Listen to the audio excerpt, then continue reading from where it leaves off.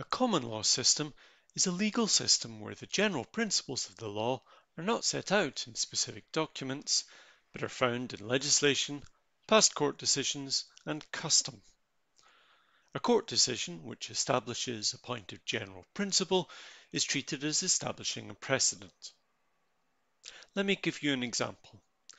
In English law, murder is defined as unlawful killing of a reasonable person in being under the Queen's peace with malice aforethought, express or implied.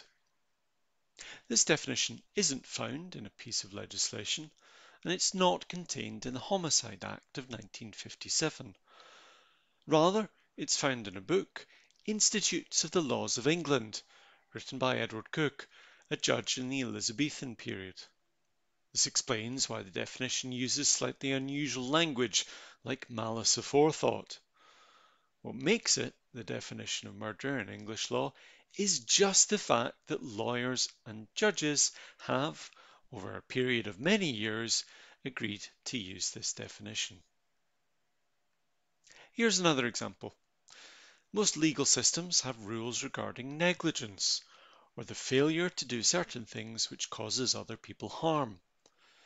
In code law systems, the civil law usually sets out the general principles of negligence.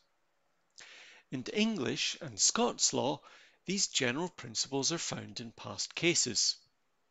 For example, if you buy a can of Coke from a coffee shop and drinking the can of Coke makes you ill because of problems in its manufacture, you can sue the manufacturer of the can of Coke for negligence.